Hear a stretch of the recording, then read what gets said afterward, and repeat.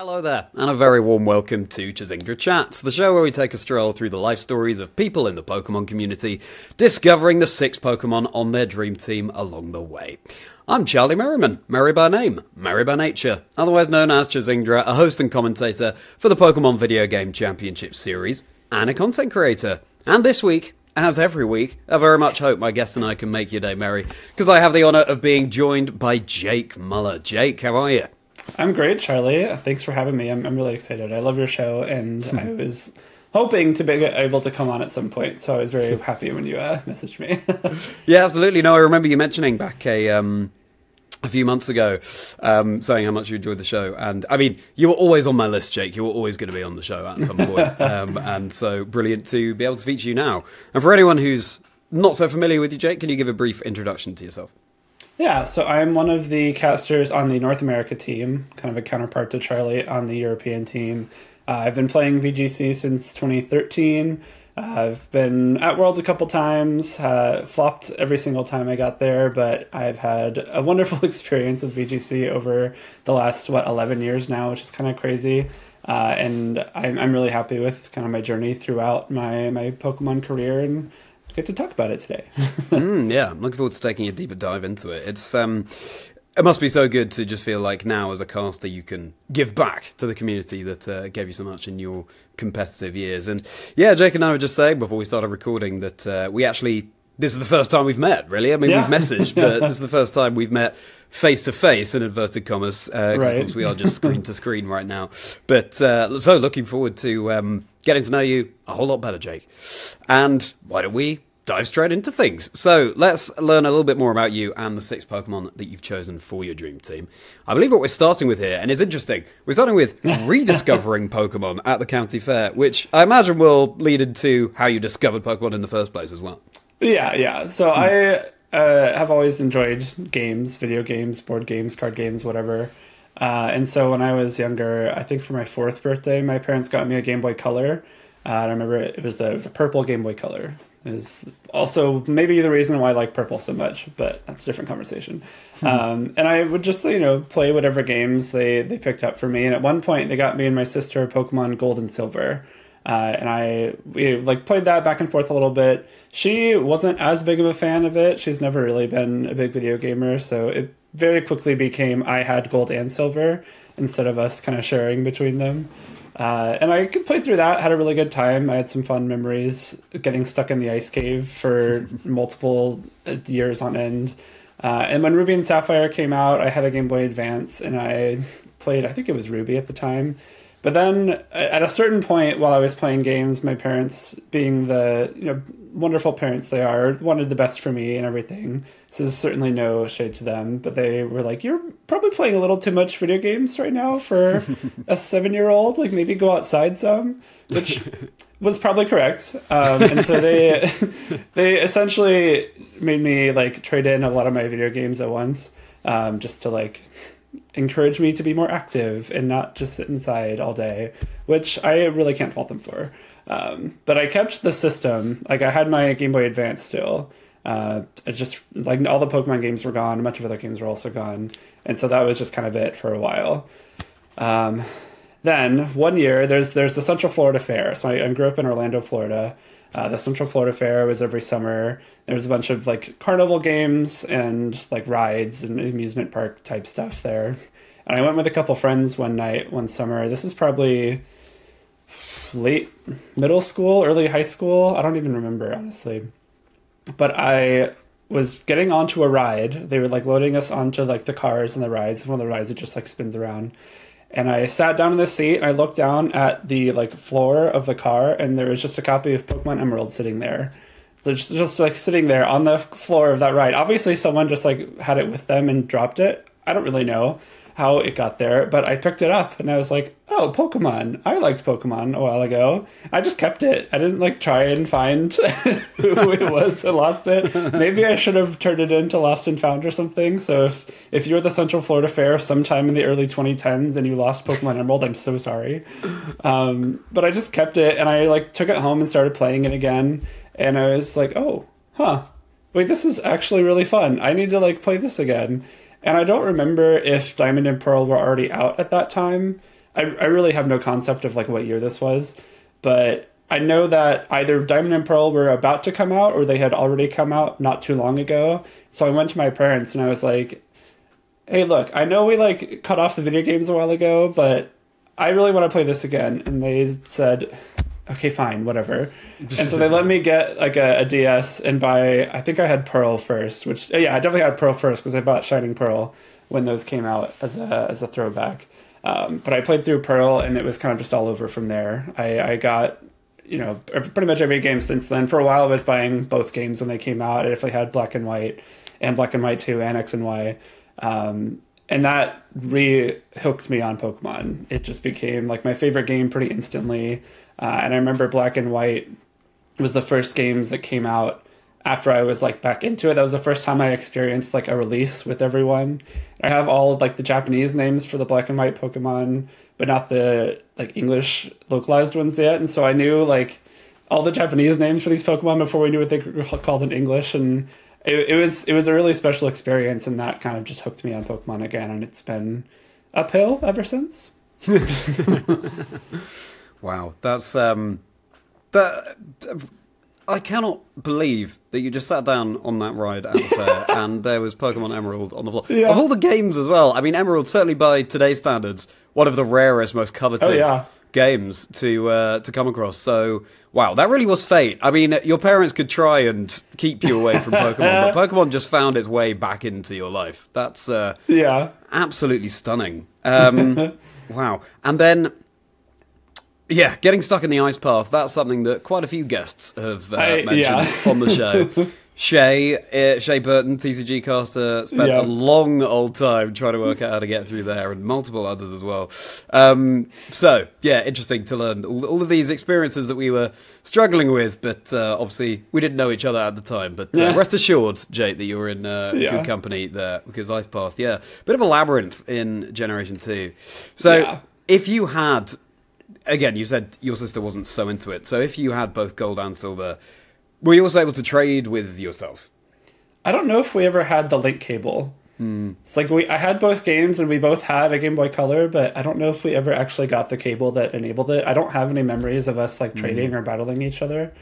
So I don't think so. I have since have, you know, at a certain point I've had like multiple 3DSs or something. So I've had the ability to do that. I remember doing that a lot in like Omega Ruby Alpha Sapphire, for example. But back with my sister, I don't think we ever did, and I honestly don't know if she's like touched a video game since then. She's much more like outdoorsy and active than I am. To each their own, but I like sitting inside sometimes. Yeah, absolutely. And then Pearl, and then Black and White, X and Y, and it all went from there. I mean, hopefully at that point as well, your parents decided, okay, you're that much older now. Maybe you can approach playing the video games in a more healthy, measured way. Yeah, they would like, you know, give me certain time limits. Like, okay, you can play for an hour today, or you can play for like 30 minutes this morning and 30 minutes this afternoon, or whatever else. It really took me going off to college and starting VGC to like make them realize like, oh, this is like a real hobby. Like, it's not just something he's doing to waste time. And they're very supportive now, but it took it was a learning curve. I think every parent at that time was like wondering what these video games were, and you know, if they were, you know, influencing us in bad ways or whatever. That was the topic at the time, but you know, they're very much supportive now, which is really fun. Yeah, and I mean, the competitive circuit now, I mean, that didn't exist back when we were very much younger, and so it really has. The franchise has evolved. It's a cheesy term to use in this setting, but it really has. And let's go on from there. Let's evolve from there into the first Pokemon on your Dream Team. So, the way this works is that Jake has decided on these Pokemon in advance. I have no idea what they are. The aim is not for Jake to build the most competitively viable team at all. It's just the ones that are most special to him in any way that he can define for himself. So, illuminate us, Jake. Who's the first Pokemon on your Dream Team? It's good that it doesn't have to be competitively viable, because mine won't even be competitively legal. My first one has to be Victini. It's gotta be. Victini has always been my favorite Pokemon ever since it was released. I don't really have a reason why, other than I just like him. it's very cute. It's very fun. He represents victory, which is always like a fun, empowering thing. And like I said, Black and White was the first games I experienced the release of. So I was like following everything along. I was like waiting for release day. And when Black and White released, there was an event for like I forget the name of the the key item, but like it was a pass to the Liberty Garden, which is where you caught Victini in Black and White. You took the little boat from one of the piers at Castelia City, and I just remember that being like a really cool experience. It's like, oh my gosh, I have this like event ticket that you just can't get after a certain point in time, and now I get to go catch this cool Pokemon. And I'm pretty sure I used that Victini on my first playthrough, and I just fell in love with him ever since then. Yeah, I mean, you said that Black and White were the first games that you were sort of present for the release for. Yeah. You'd found that you'd been blessed with this cartridge of Emerald, and then, as you said, Generation 4 was kind of already out, or just on the horizon, but then Generation 5, you were sort of seated and ready for that to come out. And so I can see how, also with that bonus, this is an exclusive Pokemon, that would give you a special tie to Victini. Yeah, I remember when I treated myself to Pokemon White version after the end of my high school, essentially. And so that was a few months after the release, so I'd missed the boat, quite literally, for Victini. So I remember thinking, that's such a shame, but I'm now living that vicariously through you, Jake, so I'm so pleased that you were able to. I wish I still had that Victini that I got in that first game. At one point, in I think it was 2015, I had a backpack stolen and had like all my old games in it. So I don't have the first Victini I ever caught anymore, which is sad. But there was the distribution at the 2022 World Championships in London that I was able to go to attend as a spectator. So I made sure to get the distribution Victini from that one. So I still have one. Oh, that's such a shame. I know. Yeah, wow. But as you say, at least you do have a Victini now. I was also there at Worlds 2022 as a spectator. Who knows? Maybe we crossed paths, but we just had no idea. Yeah. We were there at that point. Anyway, Victini stamping its mark on your team, and now we're going to walk our own victory road over to the next thing you want to talk about, which is, well, your introduction to VGC, a perfect segue from there, and your breakout season, and all the way through to then taking a step back. Yeah, so I first found VGC kind of by accident. I was not like super active or like well known, but I was playing a bunch of like, Gen 4, Gen 5 singles, and I really enjoyed that. And one time I think I was just browsing YouTube, and this like Pokemon World Championships popped up in my suggestions. It's like, what is this? That's cool. I want this. So I just opened it, and it was the stream for the 2013 World Championships, which it's either the first or second Worlds they ever streamed. It was Scott and Evan doing all the casting, and I watched Aaron's famous top 4 match live. I watched Arash win with the Mamoswine team, which was really fun. And I saw all that, and I was like, wait, they have 2 Pokemon at the same time? What? You can't do that. How do you do that? And I like looked more into it, and I realized, like, wait, these are like actual like tournaments that people go to. And I grew up like playing sports and going to tournaments on the weekends a lot. And so the idea that I could do that for this video game that I loved too was really exciting. So I looked into, when the next tournaments were. This was right as I was starting university. So I graduated from high school in 2013. Worlds was like August 2013, right when I was about to move to school. And so I looked for something that fall. And there was a regional in Philadelphia, Pennsylvania. And one of my best friends from high school was going to college in Philadelphia. So I was like, oh, how convenient. I'll go visit her and go play in this tournament, whatever, see what it's like. And so I like managed to get a team together in game. I flew up to Pennsylvania to go visit her. And then this was when regionals were still one day, I think. So it was just Sunday. I showed up and I started that regional 5-0. It's like, maybe I'm kind of good at this. I ended up going 6-2 and barely missing top cut. But like doing that well at my first event was like kind of a shocker to me. I've always thought I was like decent at games in general, and I'm somewhat competitive when the time calls for it, but I didn't expect to kind of show up and do that well right off the bat, and that kind of hooked me immediately, unfortunately. I was like, I have to find somewhere to go to. And I really had a really good time with it. The second regional I attended was Orlando that same season. Obviously, I'm from Orlando. My family still lived there at the time. And I was in university like 6 or so hours away by car. So I just drove home for the weekend. It was also like around the same time as my birthday. So it was kind of convenient to just go home and see my family and friends and go do this other Pokemon thing.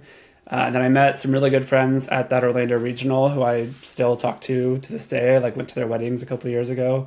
And at that point, it was over. Like I knew I was just doing this. This was my thing now. And I had so much fun. That 2013, 2014 season, I think I went like 6-2, 7-2 at a regional or two, but never cut anything. And then when 2015 came around and we were in Omega Ruby and Alpha Sapphire with the new Mega Evolutions, I was like, okay, I'm going to do something cool this season. I really want to top cut my first regional. And so November of 2014, I think is when Omega Ruby Alpha Sapphire came out. And so February of 2015 was my first regional in the 2015 format. I went to the St. Louis regional. And so I think from like December to February, I started working on this one team. And I just stuck with it that whole time. I showed up to that regional. I went 9-0 in Swiss and made my first top cut. It's like, yes, okay, I'm here. I'm really doing it. And so at that point, I was like, okay, I'm not like, obviously not the best, but I could be one of the best if I keep trying. And that just reinforced like, okay, I really love VGC. I want to keep doing it. It's been so much fun. Nugget Bridge was a website we used to have as like our community hub. It was a forum, had a bunch of like resource articles and whatnot. They hosted a big online tournament every year called the Nugget Bridge Major. And this is like, back in the day, like 1,000 people playing in one tournament was kind of unheard of. And the Nugget Bridge Major that year had, I think, 1,332 is the number that sticks in my head, like over 1,300 players. And I ended up winning that whole thing.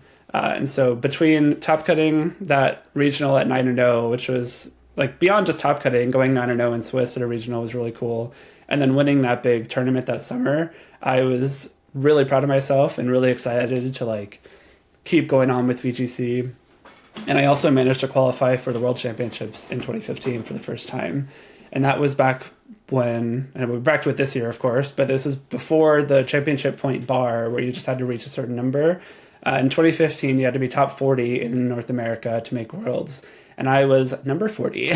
So I barely snuck right in there in my first year of like really trying to like grind for a Worlds invitation, which was really exciting. I went to Worlds, didn't do super hot, but I was like, you know what? It's Worlds. I'm still new. I went like 2-4, I think, which, you know, whatever. I wasn't too upset, but I just caught the bug and I really wanted to keep playing. Kept pushing through, like, 2016 season, caught a few more regionals, did okay at nationals, made Worlds again in 2016. Again, kind of didn't do great. My Worlds performances are like 2-4 and then 1-3. Because I think in 2016 they immediately cut you if you took your third loss. I was like, well, okay, I'll just enjoy the weekend. 2017, I took a small break because I actually did a semester abroad, in England actually. I was in Reading for a semester, so I didn't try for a Worlds invite that year. But I came back in 2018. It's like, this is my year. I've gone like X2, or I've been 1 win away from making day 2 at Nationals / NEIC for like 3 years in a row, and I missed it every year. So 2018, I'm gonna make day 2 at NEIC, and I'm gonna do well at Worlds. NEIC rolls around. I finally go 7-2 on day 1, make it into day 2. I was 1 win off of making top 8, which was really exciting. I got 12th instead, which I was still super proud of. And then Worlds came around, and I completely bombed. Like, worse than before. I went 0-3. It was in Nashville, and it happened to be like the same weekend as my dad's 60th birthday, so they knew I'd be in Nashville. The whole family came up to Nashville, and I was going to see them while I was at Worlds. But on Friday during day 1, I just completely had this mental break. I played so badly. I was starting graduate school like a week or 2 after that, and so I just completely freaked out and like went 0-3, changed my flights home to that evening, and just left. I didn't even stay for that whole weekend because I was so like miserable and stressed out about this new thing I was about to be doing, and like, why did I even come? I have to get ready for grad school, and I've now like crashed out of Worlds 3 years in a row. Am I just bad? Like, do I not deserve to like be here at all? And all these failings coming through, and it became too much for me to handle at the time. It was overwhelming, and I just needed to cut it off. And so I did. I left Worlds early. I didn't really play VGC again for 6 months or so, and even when I came back, it was just using like a meme team at the regional down the road from my parents' house, so I could see people and not really care about the result, because that's what was kind of eating at me that whole time. And I stayed involved. Obviously, I had some really good friends that I kept up with, and I was like watching results and stuff. But the combination of that, like mental break, and being in grad school where I had so much less time and money to spend, I just needed to step back. And so I took a little break around 2018, 2019. Wow. Thank you for your honesty with what you shared there, Jake. Yeah. I think I'm glad that you highlighted the mental aspect of competing, because whether it's what you're experiencing, juggling big life changes alongside playing in a big tournament, or just competing itself, the number of things you have to bear in mind is really so important to keep your mental attitude in the right state, as well, of course, as physically the long tournament days. And yeah, well, I guess unfortunately it's one of those things where sometimes we don't know how hard we're pushing ourselves until it's too far, but then we learn from that, I guess. It was, I don't know if I was even like pushing myself too hard. I don't think I was like spending too much time like preparing or practicing or anything. I was just putting way too much of my, I guess, self-value, self-worth in this like Pokemon thing that I knew I was like decently good at. And when I failed to perform at it, I was like, well, I care too much do I care too much about this? Like, is this too important to me? Or am I just delusional? Like, do I think I have some like greater capability than I actually do? And it took like some like reprogramming to essentially just like, hey, this is like a fun thing you do. And like sometimes you do well at it and sometimes you don't, and that's how it goes. And you just need to be like aware of that. Those are really wise words. It's I think it can be all too easy to fall into that temptation of ascribing too much of yourself to VGC or whatever hobby it might be, and so really, really important to keep that more zoomed out perspective. But I'm very, very pleased you sort of listened to yourself there and you focused on grad school for a bit. When you went to your next regional, it was just for fun, more to see the friends that you made. And of course, those are the most important things about this scene. These are the things that stick with us as the people that we meet. Yeah, it was fun for me. I made it probably not very fun for my opponents because this is terrible. I was using Chansey and Shedinja at this regional. And I was like, you know what? If I'm not having a good time with Pokemon, no one else can. And you're all going to hate me, and that's fine. And I had some like really funny matches that tournament. That is such a villain origin story. I know. I only did it once. I got my fill. Oh dear, oh dear. But then jumping right back to the start of what you said, you happened to catch that there was a world stream on that year, and it was Evan and Scott commentating. It must be so surreal for you now, or when you started casting, to say, oh, you guys that I watched, you're now my colleagues. Truly. No, it's crazy. I got to watch them 11 years ago now, cast that tournament, and that's why I play VGC. And then I got to be cast by them at that regional that I went 9-0 at. That happened to be the first regional they streamed on the official channel. And I got on stream during Swiss, and it was Scott and Evan, and I was like, oh, this is so cool. They get to cast my match, and they did my top 16 match as well. And then I think in 2018 at NAIC, I was on stream twice, and they were doing both of those matches. It's like, oh, this is great. And now I get to like work with them as their peer. I cast a whole regional with Evan last season, and I've done a couple matches with Scott, and it's honestly surreal. Like to think that like they got me into VGC, and now I'm like on the same stage as them as their peers is really special. Yeah, absolutely. What a fairy tale. And so brilliant that, we can set ourselves these goals in any given tournament, and we aspire to that, but the fact that you are actually able to go ahead and, I did top cut, and then, just keep building the success from there season on season is, that's something that I hope that you can feel really proud of. And we're going to go over from there into what the next Pokemon is on your dream team. So who's going to join Victini? So Victini will be joined by kind of the centerpiece of that team that I used to go 9-0 at that first regional I top cut, and that is Metagross.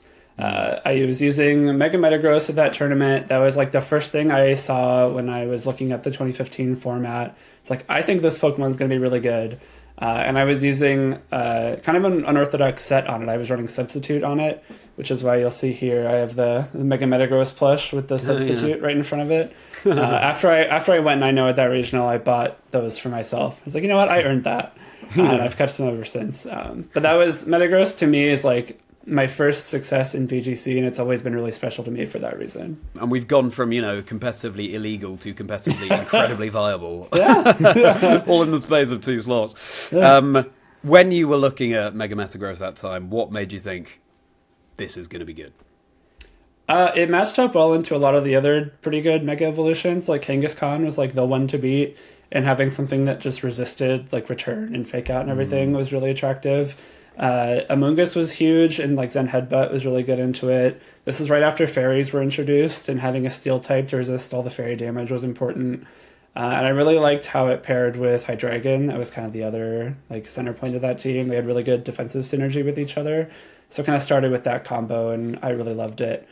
Some people were running like Ice Punch for Landorus, but I really love Substitute because it allowed you to play around like Sucker Punches.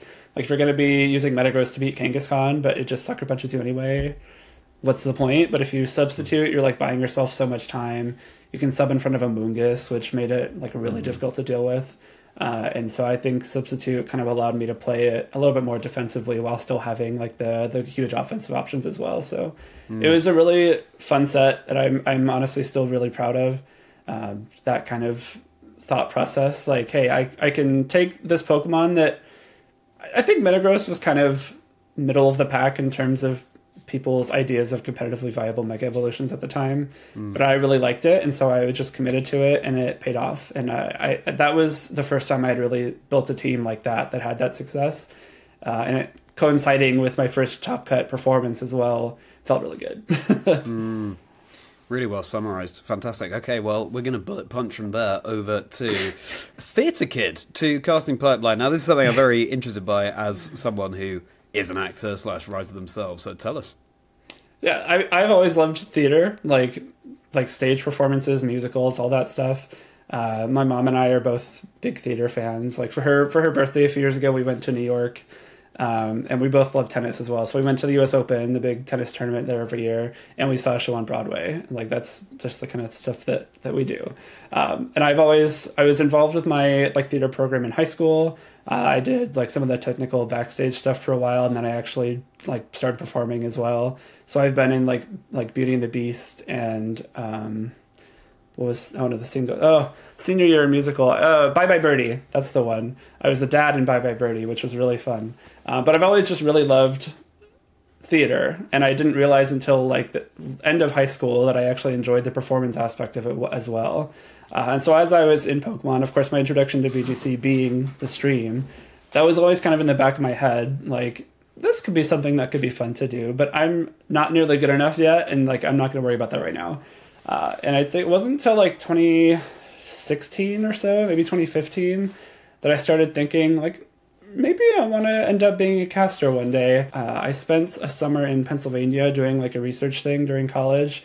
So I was near the New York, New Jersey area, and I was good friends with Jen Badamo, who's like the TO from that area at the time. And she always had her streams going at her locals. So I was like, hey, you have this mid-season showdown.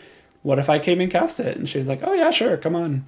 So I drove over to New Jersey for a weekend and I cast this mid-season showdown. I know Joe Brown was there. I think more people that... I forget who else was on the cast. I know Joe Brown was there. And Brendan Lewis was also there, and we got to like do that one together, which was really fun. And then eventually there was a call sent out by the old broadcast coordinator at DBCI saying like, hey, we're looking to add more people to our team, send me reels. I didn't have a reel. I didn't have the like video editing experience at the time to like put an actual reel together. So instead, I just like went through every single VOD that I had like collected of me casting and just made a link to every single like match I had done with timestamps. And I emailed and I was like, hey, I don't have an actual reel, but I have all these matches I've cast. Here you go. And I didn't think it would work because like, obviously, I don't know, it wasn't very professional. I wanted to be on the official team, but never thought I actually would be at that point. And it turned into me doing my first official regional at Dallas in 2020. That was my first time like on official TPCI broadcast. And that was such a dream come true. It was so much fun. It was, my parents had moved to Dallas itself at the time. So I got to like go home and do my first regional like at home essentially, which was so cool. And it was great. I was scheduled to do a couple more that season, and then everything shut down because of COVID. And I was like, well, I got my one. At that time, it was like unsure whether it would come back, right? Like we all had that thought. It was always going to come back eventually, but like in what capacity was kind of a big question mark. But I mentioned I was attending that 2022 World Championships. And after that event, that was the first event I had attended post-COVID. And I had just had so much fun at that Worlds. Just like being in the venue, being with friends that I hadn't seen in so long, just experiencing Pokemon again. I was like, I'm going to give it one last shot. And that was going to be it for me. Like if I didn't hear anything back after that, I was going to be okay with it ending and that being like the end of that chapter in my VGC experience. But I'm so thankful that they brought me back on for the regional season back in 2022 or 23, sorry, early 2023. Was it 23? Oh God. Yeah, yes, it was. It was February of 2023 was when I came back. And I've been a part of the team ever since. I got to do my first international championship this summer. I did NEIC back in June, which was incredible. And I just had so much fun, and I'm so thankful that they put me back on. But it was really my like theater experience being on stage, and like being part of this like this group of people that are creating this product that is meant to be viewed by everyone else, that got me interested in casting. And that's I don't perform theater stuff anymore. I still go watch shows all the time, but that's kind of scratching that itch for me now, is this ability to be part of this production essentially that is a viewing experience, and it's really cool. Yeah. Tennis and live theatre. I mean, that's me all over as well, Jake. I love both those things. Nice. What's a one-line summary of Bye Bye Birdie? It's kind of a parody of Elvis. Like, it's Elvis. There's like an Elvis-like character, and he gets drafted into the war, and there's this like campaign to like get him out of that, and he does this like Birdie's the guy, Conway Birdie. Oh, I'm missing his name. Birdie's the guy's last name. And he like comes to this small town because this girl wins a contest for like one last kiss with Birdie before he goes off to war. And I played that girl's dad. So it was like, oh, this guy's coming in and trying to kiss my daughter and whatever else. It was some like big publicity stunt. I'm not explaining it super great, but basically this character Birdie was Elvis, or an Elvis themed thing, and it was like him coming into this small town and wreaking havoc. Okay. Ah, that sounds fun. I'm sure you played that part very well. I would have loved to have seen your performance in that. And it just goes to show, you know, you stuck to what you really enjoyed, and it just goes to show what can come from putting yourself out there and sticking to your plan. So that's really, really good to hear. And must have been so disappointing for you to have had casted that one regional and then just completely circumstances that no one was prepared for. Of course. It must have felt just typical. But I mean, what a crazy time for the world. But hey, that's behind us now. As you say, you've casted your first international championships, and it's great that, you know, you had that thought when you were much younger. Yeah, maybe this casting thing, I could see myself doing that one day, and here you are. Again, just you stuck to your plan. And now we're going to ask you what the third Pokemon is going to be on your dream team, alongside Victini and Mega Metagross. All right, this one is a little bit of a curveball. I was trying to think of a Pokemon that related to my like casting or like Pokemon content creation experience. And I did a podcast with a really good friend, Brendan Lewis, for like 2 or 3 years, and it was called Soundproof. And we both picked like a Pokemon to be kind of our mascot. And Abomasnow is one of his favorite Pokemon, and Abomasnow, his hidden ability is Soundproof. So he went with Snover, the little form. It's like, well, what other like cute little baby Pokemon has Soundproof? And I was looking through them, and Mime Jr. is one of them. And Mime Jr. is adorable, and I think kind of ties into the whole like, it's like it's a mime. Mime is like a performance artist, and so since then I've really liked Mime Jr. So Mime Jr. is going to be my third Pokemon. Very nice, yeah. Mime Jr. That's not a Pokemon I think about a whole lot, but you're so right. I don't think many people do. Yeah, no, it's very, very cute, and you're so right. It does tie in very well with the performing that you mentioned there. And so, what was the nature of the Soundproof podcast? It was essentially just like a VGC talk show. We'd often have, we kind of split into 2 parts. The first half was like a recap of VGC events in the last couple of weeks. We did it bi-weekly. So it was like the last 2 weeks, these are the tournaments that have happened. These are results. This is what's going on the ladder. And we just kind of talk about, the VGC happenings. And then the second half, we would usually talk about a certain like topic, but that's more of a like discussion about current events or like an aspect of VGC, like prepping for a tournament, how to team build, that kind of stuff. We'd often have a guest for that second half come on that's more of an expert in that aspect of like the VGC experience. So we had a really good time making that. We started it, I think, right after NEIC in 2019. We kept it going for a while, but COVID also kind of killed that because when half your show is like VGC event results and all the events have been canceled, not a whole lot we could be doing there. We brought it back in 2022, I think, in a different form, where we would go back and analyze old VODs, either like of recent tournaments, or we sometimes would do like retro events from like 2015, 14, 16, whatever. And that was really fun, but eventually we both just got a little bit too busy to continue that. So that I think lasted about a year or so. And the first run was probably about 1.5 years. So like 2.5 years in total producing this podcast was really fun. Yeah, that's. I'm glad I had a good run. Although once more, shame that COVID was a spanner in the works. Yeah. There. But Mime Jr. is a fantastic third member of the team. Now let's go from there into, of course, VGC is one thing, but your competitive Go playing and indeed trading card game as well seems to be really taking off. Yeah, so I played Pokemon Go as like a casual player, like from day one. Like my account, I think the registration date is like 1 or 2 days after the game launched. And so I've always really enjoyed Go as a game. Honestly, I just enjoy Pokemon, and like anything that uses the Pokemon IP, I'm probably in on. But Go is like a really fun experience. Everyone, like, I was in college at the time, and the summer it came out, I was staying on campus, and the friends I had that were still there for the summer, we would just like go walk around campus and play Go like every other day or so. So it was a really cool experience. And of course, everyone that is interested in Pokemon at least downloaded Go once. And I just happened to stick through it. I'm still a pretty active player. I was doing some Zacian raids this morning before we recorded. But it became like PvP wasn't a thing in Go when it first launched. It was added like 2 years later, I think. And when it got added, there were some grassroots groups popping up that would start hosting tournaments.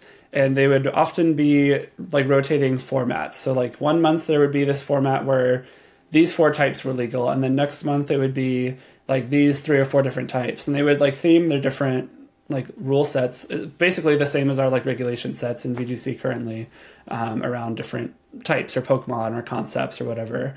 And that was fun. This was like 2019, I think, when I was in grad school and like kind of taking a step away from VGC at the time.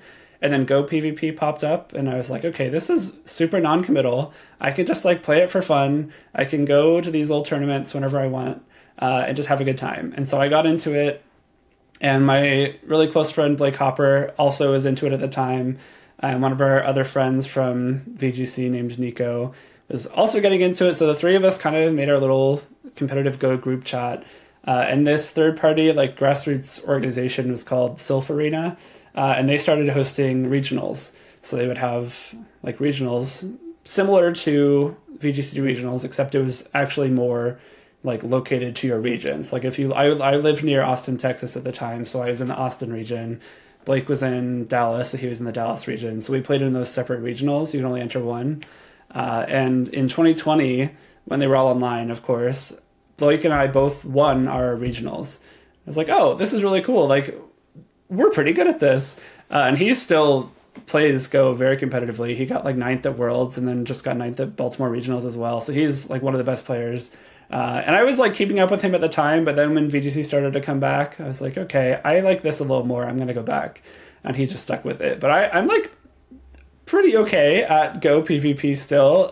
Dallas is like a weird hotspot for Go. It's like 3 or 4 of the best players in the country, if not the world, live here. And so if I go to locals, they're not easy, but I've managed to like get points of them a few times. So I'm pretty happy with that. And it was really just kind of a stopgap for my like competitive itch that I have sometimes when I wasn't doing VGC or when VGC like wasn't available to me. And I loved it because some of my VGC friends were still involved. I got to like talk competitive Pokemon with them regularly. And it was still just like the Pokemon. It was Pokemon. I love Pokemon. I don't just love VGC. I love everything about Pokemon. And so I got to like experience Pokemon in a different way, which was great. Yeah, I'm still, there's like an online, like kind of similar to like the team tournaments we have in VGC. There's one I'm still involved with in Go that I'll play for every week or so, which is great. But also, I like recently got into TCG almost by accident. Like coming home from NEIC this year, I was with Blake, the one who plays VGC and Go, and my boyfriend at the airport in New Orleans. And our flight got delayed like 6 or 7 hours. We were just stuck at the airport all day. And we were like, there's this TCG Live app. We play other Pokemon stuff. Let's just try it. So we all downloaded the app and all immediately were like, oh, wait, this is actually really fun. So I, in the last like 4 months or so, have gotten myself sucked into a third Pokemon game that I play.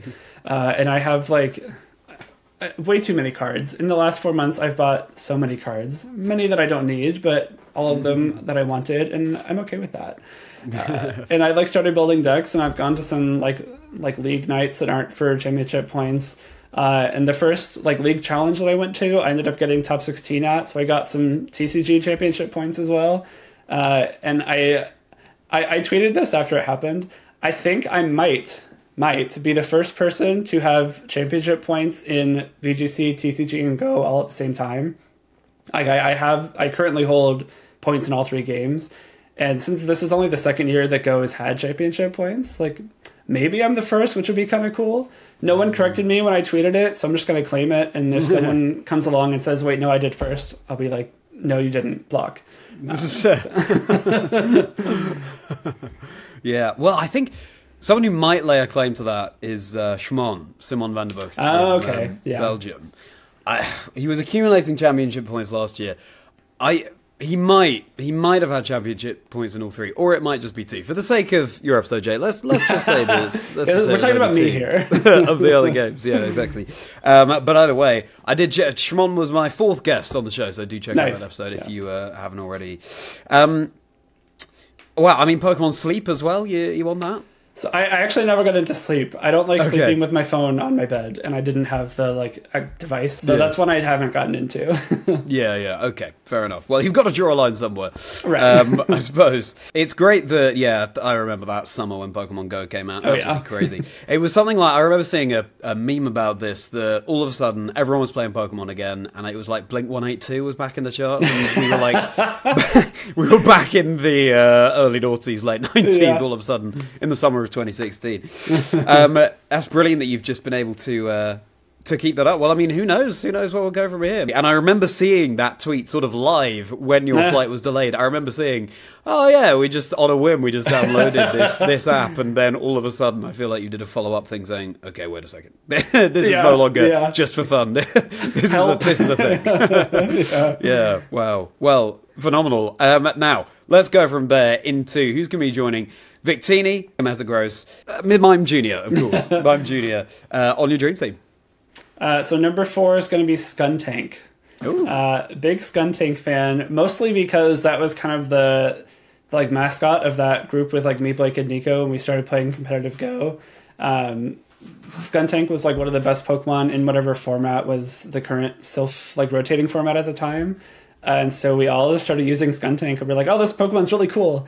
And so it became our like, our group chat was called like the skunk group chat or something like that. And we'd always say skunk up was our rallying cry. And so it just became like kind of a representative to me of competitive Pokemon Go. And that group with Blake and Nico, we don't talk much in that group anymore. I think Nico stepped away, and I obviously have other games I play now, but I will always think of Skuntank very fondly because of that time where I played so much competitive Pokemon Go. And when I played through like Shining Pearl when that came out, I made sure to have a Skuntank on that team, and it was just a really like fun reminder of that period of my life that is kind of past now. I don't play it. I'm not going to like regionals for Go anymore or anything, but I still love Go. Obviously, I still play it, and it's like a fun icon to me of that period. Skuntank. I believe, correct me if I'm wrong, I think that Stunky and Skuntank is exclusive to Diamond, actually. It is. So, I had a friend trade me one. That's a trade. Okay, very nice. Okay, good.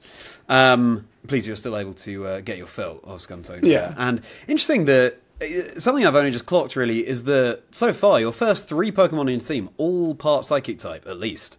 Oh, true.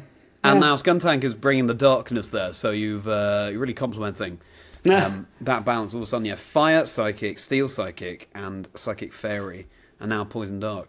Interesting to see how that will develop. But Skuntank, okay, welcome to the team. Now, let's go from there. You went to school for meteorology, but then you're off the field. I'm saying that to you as if you didn't realise.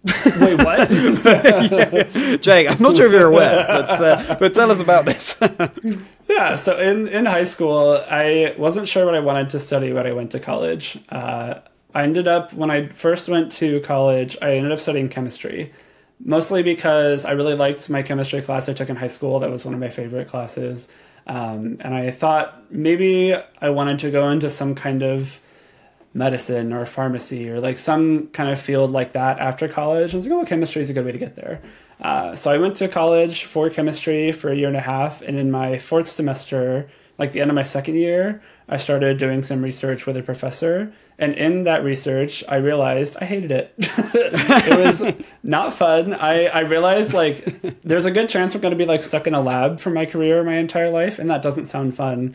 And so during that semester, I decided to switch my field of study. And I didn't know I didn't know what to do after that. It's like, okay, we've narrowed the list down to not chemistry. Where do we go from there? And like I mentioned, I grew up in Florida where we had a bunch of hurricanes come through. There's one summer I very distinctly remember, the summer of 2004, we had 4 major hurricanes just go straight across Florida. So I'd always been somewhat interested in them. Like, this is a thing that I've lived through, and like a thing that is important to people. Obviously, hurricanes are a huge source of, stress for a lot of people. And like, maybe if we learn more about them, we can prevent damages and like keep people safer and whatnot. And I realized at that point when I was leaving chemistry, like, wait, meteorology is a field you can actually like go study for college. It's like a thing. And it's not just like the TV broadcast meteorologist. That's whenever I told people I was studying it, or if I tell them now I have a degree in it, they're like, oh, so you're on TV? Like, well, no. There's a lot of like forecasting and research positions, and that was more what I was looking into. And at the time, my parents had just moved to Texas, and there's a school in Oklahoma that's like happens to be one of the best meteorology schools in the country. And so I transferred to that school to study meteorology, and I loved it. It was so much fun. I got to learn about these things that I had experienced firsthand for so long. And I got more interested in like climate science and like climate change research and climate policy and all that stuff. And so when I finished my undergrad degree, I was originally planning on sticking around. I had an internship my final year, and I was probably just going to stay at that internship because they had essentially offered me a full-time role. But one of my friends pointed out a professor at a different university in Texas that did research that really lined up with my interests in the field. It's like, you know what, I'll apply. Why not? I have this job to fall back on if I don't get in, but I'm just going to apply for this graduate program. and I got in. I was accepted. I got to work with this one professor at Texas A&M University, and it was a really great experience. I really enjoyed my master's research. I was looking into like, this is getting way too technical, but like the effects of clouds on like temperature patterns and how cloud cover can affect climate change essentially. And it was cool. I really loved it. I was on track to continue. Like I finished my master's degree. I have it hanging on my wall back there. It's about as useful as it is right now. But I finished it and I was starting my PhD, and then COVID hit and everything went remote, obviously. And being in grad school, I had just like this tiny 1-bedroom apartment that I lived in. And I finished writing my master's thesis from my bedroom. And that really got to me. I started to get really burned out, not necessarily on meteorology or like climate science or anything, but just on school. I felt like I was trapped there, especially because like literally let's say I'm sitting at my desk right now and my bed is like 3 feet, 1 meter to my left. And like, that's where I was at all hours of the day. I just like barely left my apartment. I barely left that room specifically just because I had to be there a lot of the time. And it really got to me, and I had to leave school. I just had to. And so I was like a year or so into the PhD stuff, and I went to my advisor and I was like, hey, sorry, I can't do this. Like, I just got to go. And he's like, you know what? I understand. And they let me leave after that semester. I ended up finding whatever job I could. Like at that point, beggars cannot be choosers in a 2021 job market. And so I got a job as an analyst at like a hotel management company, which is where I still am. And I've moved on to like data engineering stuff, which is really cool. I was able to kind of parlay my experience working with these huge climate models into just more of a data analysis and engineering role, which I'm enjoying now. But I'm just not using my meteorology and climate background anymore, which I don't regret anything. Like I really did need to leave. And I think being super picky about, okay, I need to find like a job in meteorology and climate research at that time would have just led to me being unemployed for a year or two. And so I'm very happy with how things have progressed, but some part of me is still wondering, like, should I still be in that field? Could I go back? But it's also led to some funny jokes. Like for a while I was like the weatherman, and there was a segment on the broadcast for a while where like Aaron was doing like a weather forecast, and it became a running joke, like, hey, he's stealing my job. Yeah. But it was, I'm really happy. Like I loved it. I'm not sad that I left it because I really needed to, but it's still something I look on fondly, and I'm proud of it. Like very few people have a master's in atmospheric science. That's kind of cool. Even if I'm not really using it, like it's a fun thing I get to say. Yeah, absolutely. Once again, as you were saying before, you made a decision, this is not right, this has to change. And you also made a decision, I can't be picky at this stage, I just need to go with something. And, it's clearly worked out really well for you because you are still doing that job. And I think sometimes we don't know what's good for us, what we want necessarily. We just take a punt and it just works out. So the job that you're doing now, you feel like it's scratching the itches that you have. Kinda, yeah. I like working with numbers. I've always been like a numbers and data kind of person. So even though it's not in like a field that I wasn't super passionate about, I like the actual work that I do. And so it's crazy. I like took this job in 2021 thinking, I'll give it a year and then try and like leave and go back to weather or something. But I just kind of liked it. I grew into it, and I've grown just within this company a lot as well. So I don't know, it's not too bad. Maybe I'll stick with it. Yeah, really nice. Really good. And I'm sure just as decisively you will know if and when the time is right to go back to meteorology. So yeah. Just enjoy this for the time being, I guess. All right, now it's time to know what the 5th Pokemon is joining your dream team. So who's going to be there alongside Victini, Metagross, Mime Jr. and Skuntank? It's going to be Weezing. I love Weezing. Victini is my favorite Pokemon, but Weezing is a close second. And part of that is because I have some funny reasons for liking Pokemon. Purple and like maroon, my favorite colors. Weezing's purple. It's like an early purple Pokemon. I was watching like the first season of the anime with like Jesse and James when James had his Weezing. And I always thought Jesse and James were so funny and I loved them. And James had a Weezing that was purple. And I was like, oh, I like Weezing now.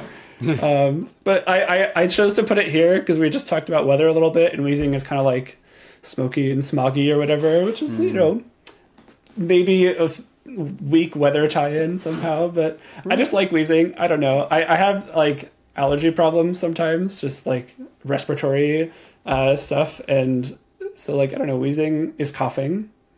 I cough on occasion. So like really stupid like reasons I like these Pokemon, but I've always just enjoyed wheezing. I have one. This is my cube of non-Victini favorites. I got a wheezing right here. Oh yeah, so you do, yeah. I guess also, I mean, there's another link to whether if it has neutralizing gas, then or whether it's switched off. So it's certainly it can be in control of the weather. When Sword and Shield came out and we got Galarian wheezing, I think part of its lore was that it like purifies the air around it or something. And I was like, good for you, wheezing. You get adopted. Yeah. I got a Galarian wheezing right there too. If you can see him behind the screen. Do you? Oh, yeah. No, so I think that's he's like just grandfathered in. Yeah. Oh, nice. Yeah, I love Galarian Weezing's design. That's so funny that your top two are Victini and Weezing. I don't think they could be more different. I literally don't think you could find more different Pokemon. I mean, even just in the basic level of one is sort of land-bound and the other floats. One is delighted, the other is just a bit angry. Yeah. One is very much sort of full of life and the other seems like it's down in the dumps. I love that. Victini and Weezing just complementing each other so well. Amazing. All right, well, before we discover what the final Pokemon is on your dream team, Jake, time to talk about your mental health journey. Yeah, I think talking about like struggles with mental health is really important. I think a lot of people are going through things they just don't share with other people, and whether that's for some kind of stigma or just because they don't know if people are willing to talk about it with them, like it's so helpful to just get it out there. And whether even if it's just you like sitting at home alone, like talking out loud to yourself, I even think that can help. But if you have someone that you trust, like just prefacing what I'm about to say with like, please go discuss it with them. It's so healing to like be able to talk about it. But my journey with it has been long and ongoing. I have always been a super anxious person.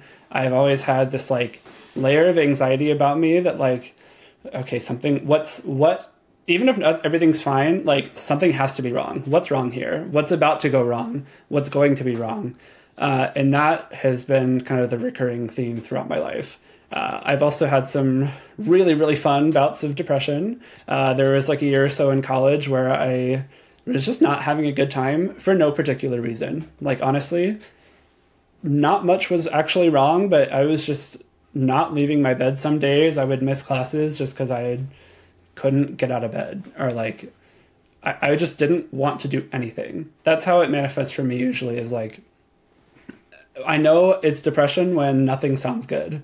I know it's anxiety when like everything sounds bad, which is, if you understand that like difference, it's very different feelings, and knowing how to like identify them and how to tackle them has been really important.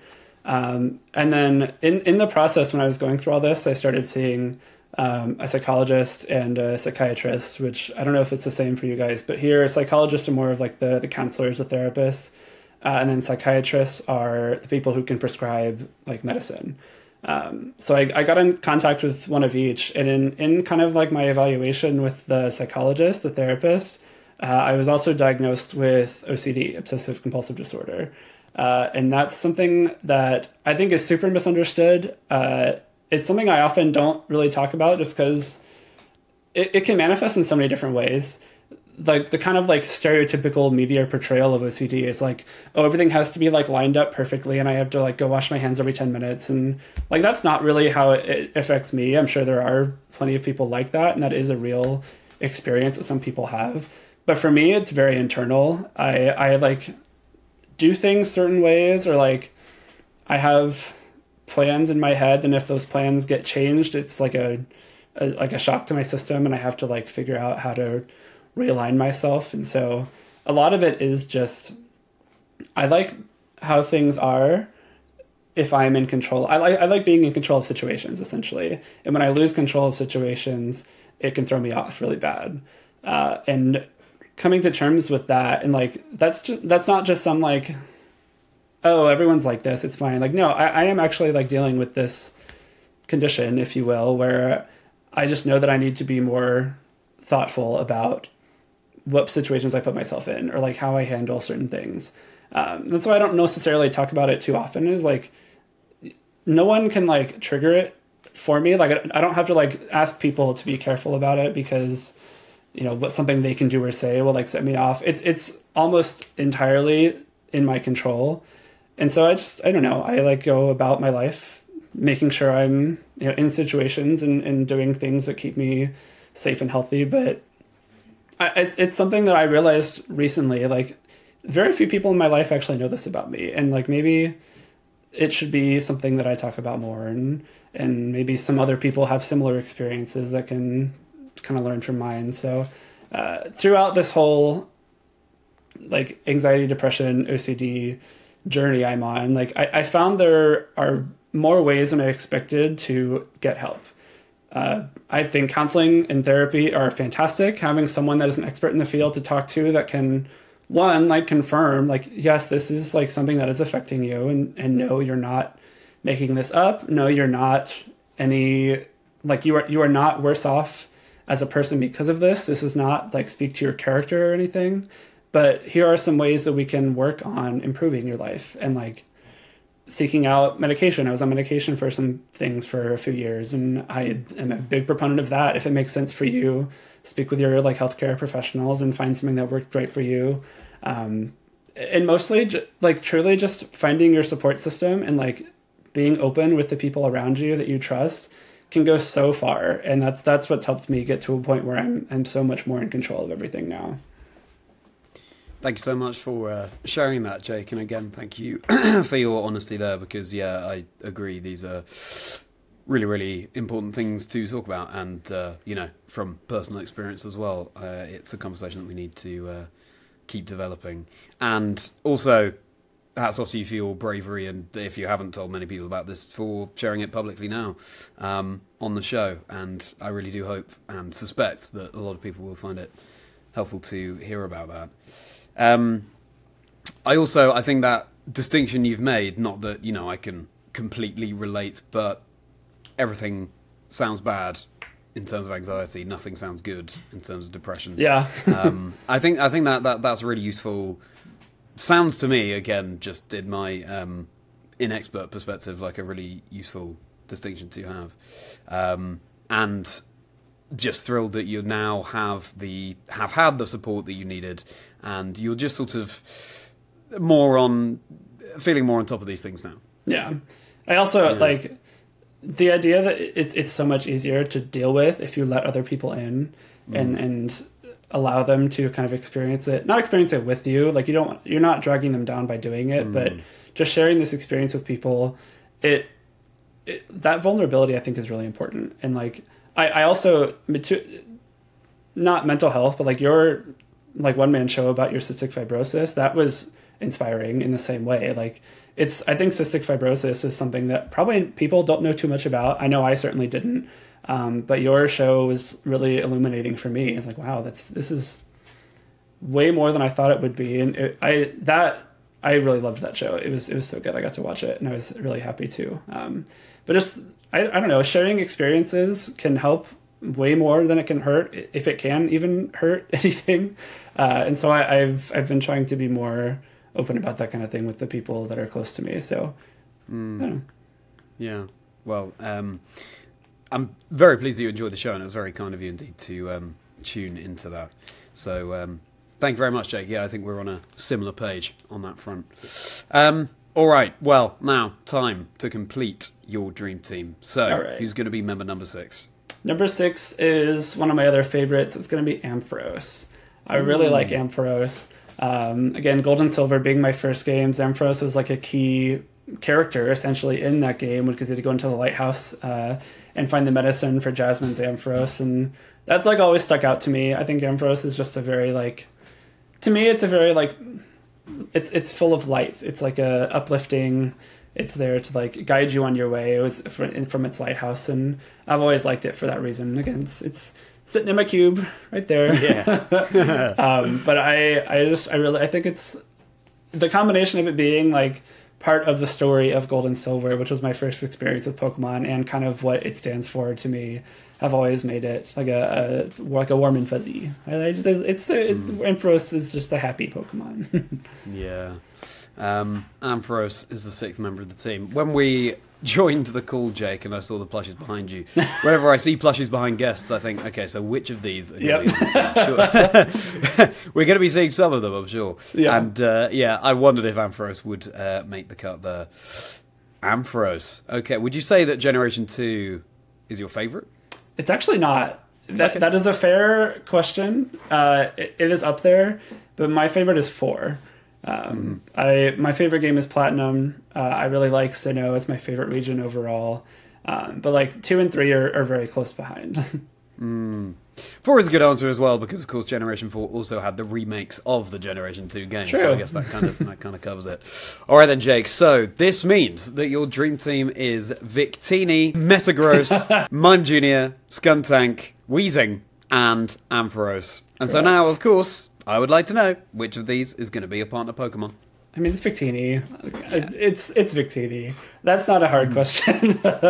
He's like, imagine Victini just like sitting on my shoulder or like flying around me while I walk to the store or whatever. It's like, that just sounds so fun. He's so cheerful. He would be so fun to just like hang out with. Yeah, you're right. He's good partner size, and I know we had that one competitive season after the 2022 World Championships, before Scarlet and Violet came out, where mythicals were allowed, and I can picture you just cooking up all kinds of things with Victini. I mean, how was that time for you? So I thought a lot about it. I actually never played it. Okay, because I was thinking of ways to make Victini work, and then I realized like it was never going to be like an actual VGC tournament legal format. So I just enjoyed it from afar. I loved the fact that I could have used Victini on the ladder in game, but I didn't. Okay, well, sometimes that's enough. Just knowing the potential is there. Exactly. Glad to hear it, Jake. All right, so Victini is your partner Pokemon. Slightly different kind of question now. If you were a Pokemon, what do you think you would be? So I was thinking about this. I decided to think about what type I think I would be first. Yeah. And I settled on Steel. I've always liked Steel types because I think they're like resilient and they're like some flexible sometimes, like, and they can be used for a lot of different things. And then I thought, okay, what Steel type Pokemon what's my Steel type spirit animal or whatever? And I think I like my answer. I'm gonna go with Aegislash. Because Aegislash has its like 2 stances. It's able to like stance change or whatever. And I like to be, outgoing and perform, obviously, as a caster. And kind of like have a good time in different social situations. But I also very much need my like alone time, my downtime. I'm an introvert at heart, and I enjoy just sitting in the dark and doing nothing for an hour or 2 at different times. So I think that's like the blade form and shield form dichotomy for Aegislash. So I thought that was a cool answer.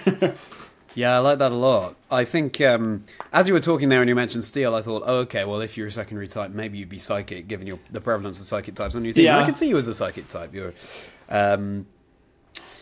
you think deeply about things. And I wondered about Metang, actually, rather than Metagross. I could see you as a Metang. You're you've got that jolliness about you as well as the Steel Psychic. But I love that, the dichotomy between the more offensive form and the more defensive form of Aegislash there too. Well, what do you think? Do you agree that Jake would be an Aegislash, or indeed a Metang? Let us know in the comments, because we'd be fascinated to hear. And speaking of you all, it's time for your community questions. I posted online, as I always do, asking for questions for Jake from you all.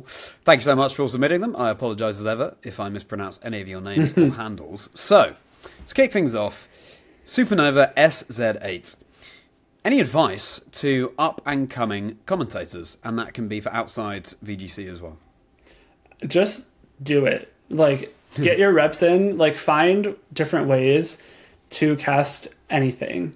I think that's what helped me the most. I would cast any, like, online thing I could find. During COVID, I did a bunch of online stuff. Like, find ways to get reps in, practice, like, ask for advice from people that you've worked with or from people that have expressed, like, hey, I'm listening and I want to help you get better and whatnot. And there's no better way to get into it than to just do it. You're gonna be bad. We're all bad when we start. That's not a secret. Like, every single person you've ever watched on a stream has had a bad cast, and like they're going to continue to have them down the line. So don't try to be perfect in your first cast, or like don't wait until you think you're really good to apply for things. Just do it. And like if opportunities come, great, use those to grow. If they don't, just keep trying. And that's like, if you really want to do it, don't let a no stop you, because you're going to see so many more no's than you're going to see yeses. Yeah, that's really good advice. And I think I would pick up on that on the sort of ever sliding scale front of, as time goes on, we're just continuing to learn at all times. It's course. Never a finished job. There's always there's just always so much more to talk about, so much more learning we can do about what we uniquely bring to things. And so yeah, that's just seek out those opportunities. Thank you so much for that question, and thank you, Jake, for your answer. Now, Lundberger, Amanda Lundberg, Pokemon Go caster, would like to know, and if you want to check out the interview I did with Amanda, that was episode 3 of the podcast, so that'll be on the channel as well. We know you're a VG caster, but you're also crushing in Go and TCG at locals. Rank the games in order of how good you are at each of them competitively.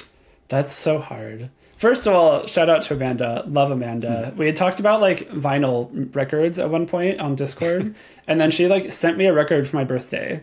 Like that was, I love her. She's amazing. So thanks, Amanda. But that is tough. I think VGC has to be number one.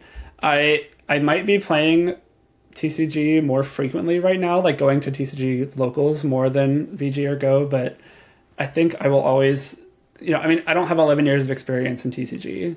I think I could jump back into VG and like pick up a random team and learn the format pretty quickly. And so I think it's got to be VG at number one.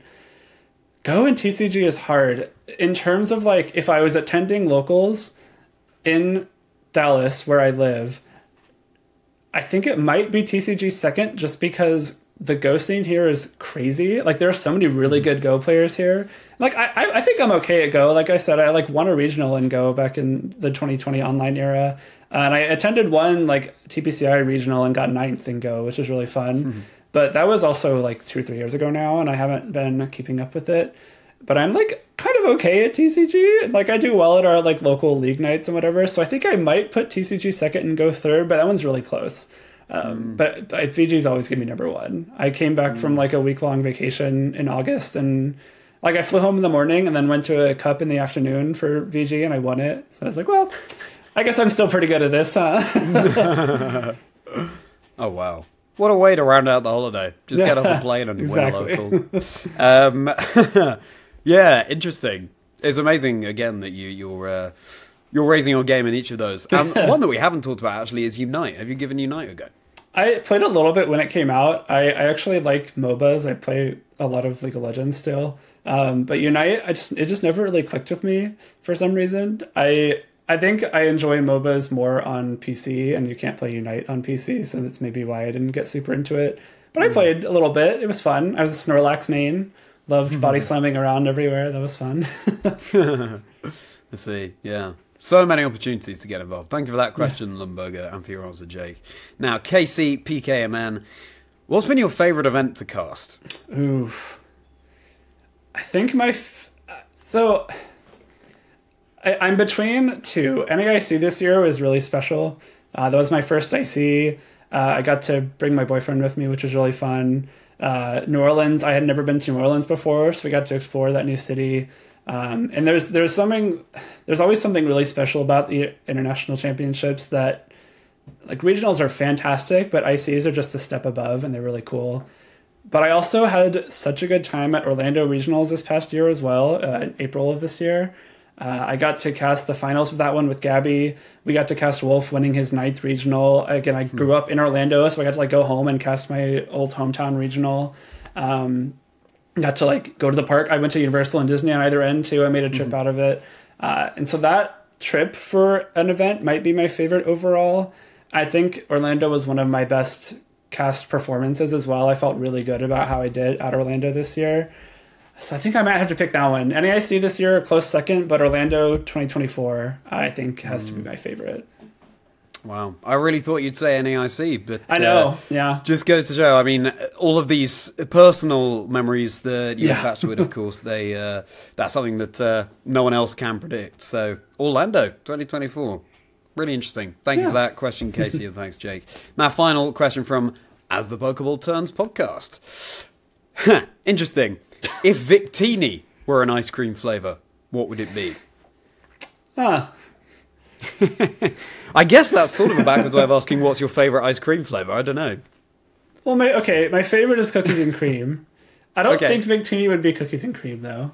Okay. I don't know. What would Victini be? Victini is like fun and light. Maybe some kind of as a sorbet, to be honest. I was gonna say some kind of sherbet. I don't know.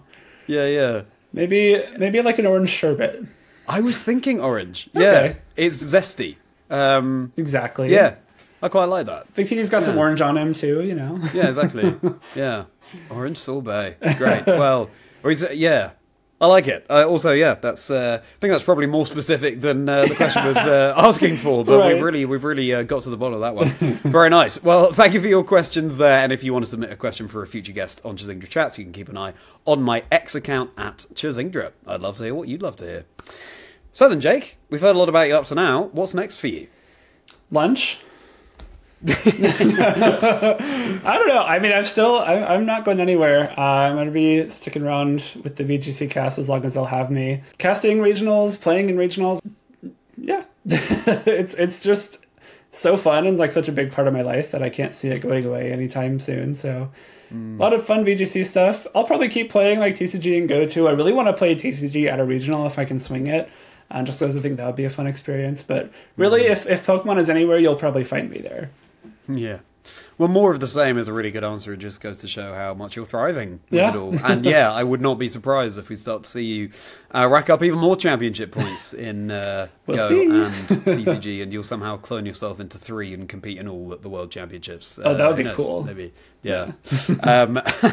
Well, brilliant to hear. Now, finally, Jake, looking back from now as Pokemon VG caster, back to the Jake who, and I still can't get over this, found a copy of Pokemon just on the floor of a ride at a fair.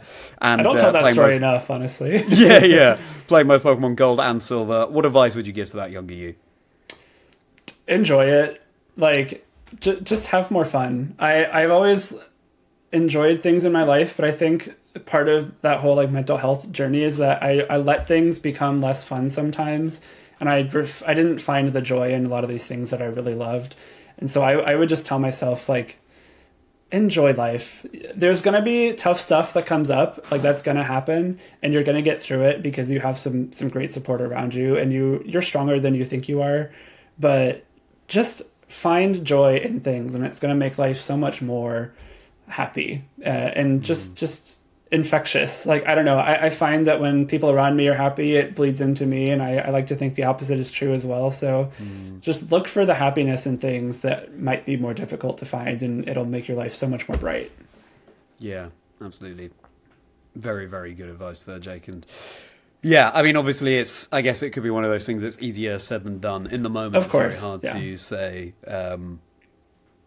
Just to take that zoomed out perspective. But I guess the more that we aim for that, the more that we try and cultivate it, the easier it becomes. So thank you so much, Jake. And the chat does not end there because we're about to get into Jake's Rapidash round. Quickfire bonus questions that Jake has not prepared for. Things like a random fun fact about Jake that not many people would know. Why Major Bowman? And that's a good one. If there were a 7th Pokemon on Jake's dream team, what would it be? Things like that. If you want to enjoy that, then you can join me on Patreon. That's below in a link, and you can support me as a creator. Obviously, really appreciate the fact that you've listened to or watched this episode, so thank you so much. But if you want a little bit more from Jake, if you want to get to know him a little bit better, then you can join us over on Patreon. And Jake, thank you so much for being on the show. Thank you so much for your honesty with everything you've shared, and it's been a really illuminating chat. So thank you. No, thank you. This was so fun. I really love this show, and I'm glad to get to be a part of it. So thanks for having me. No, the pleasure's all mine. And if people want to keep up with you online, Jake, I kind of just shouted out your socials then, but where can people find you? My X/Twitter is at MajorBowman_. Still waiting for the day that Major Bowman is unsuspended so I can claim it. But that account's been like suspended since I created the account 10 years ago, and I've just embraced the underscore at this point. Maybe one day it'll change, but for now, the underscore is still tacked on at the end. Make sure you're going and follow along with Jake. And I think we know what's coming. It's the YouTube spiel. If you enjoyed, please do like and subscribe, because those things really do go a long way. Drop a comment as well, because Jake's given us so much food for thought. Do any of Jake's dream team tie in with Pokemon you would choose, or any of your favourites? We'd be really interested to hear. And also on the channel, got vlogs of the events that I cast, as well as silly comedy skits that I do within Pokemon. I stream Pokemon games, shiny hunting, as well as competitive content. So if you're a fan of everything the video games have to offer for Pokemon, then it's the place for you. Got my Discord community link below as well. It'll be a pleasure to see you in there. And my socials, I've shouted out the X already, but I'm also on Instagram and TikTok. @Chazingdra is the handle you need, and you can follow the podcast itself on @Chazingdra Chats on X as well. Episodes of Chazingdra Chats drop every Wednesday. You can get in touch with me on chazingdra@gmail.com for any feedback or any suggestions for guests. The aim is to showcase as broad a range of guests within Pokemon as possible. Again, just to showcase everything that the community and Pokemon in general has to offer. So I'd love to hear from you. You can use the hashtag 6Pokemon1Lifestory to spread the word about the show as well. And with that, Jake, it's time to get into your Rapidash round. So, if you're not joining us over on Patreon for that, then it's goodbye from Jake, as goodbye from me. See you next time on Chazingdra Chats, where there'll be another 6 Pokemon, 1 life story. Now then, Jake, how are you feeling about these questions? I'm excited. The couple of previews I got, I know are going to be fun. Okay, well then, let's get right into them. So then, first question I tease there.